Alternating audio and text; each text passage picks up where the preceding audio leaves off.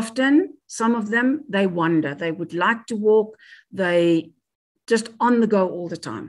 And if the person is not in a safe environment, of course, they can get lost with all sorts of consequences, which I'm sure we don't even have to just discuss. We can just think what could happen if they get lost.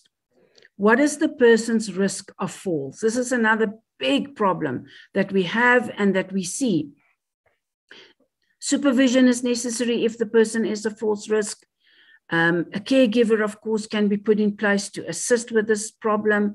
Biokinetic exercises can be put to great use because the strengthening of the core muscles with biokinetic exercises can greatly reduce the risk of falls in your older person with MCI and or dementia.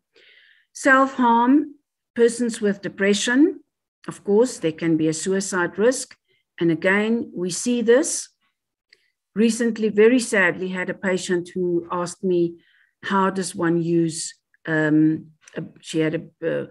had a big gun, and she wanted to know where would one put the gun if you wanted to kill yourself. So despite the memory loss, the cognitive impairment, and again, perhaps in the early stages, the person knows something is wrong and they don't understand it. And they just feel very, very depressed or suppressed and don't understand their emotions, perhaps even can't express it.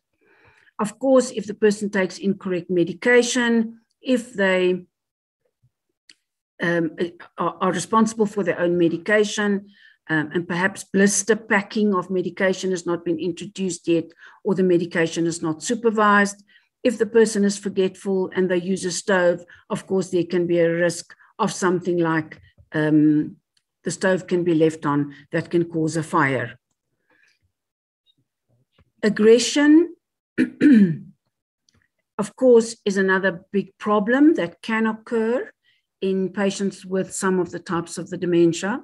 Very important that we distinguish between verbal and physical aggression, because again, that will determine also how we will manage and handle this particular condition. And again, whether there is a risk that others can be harmed.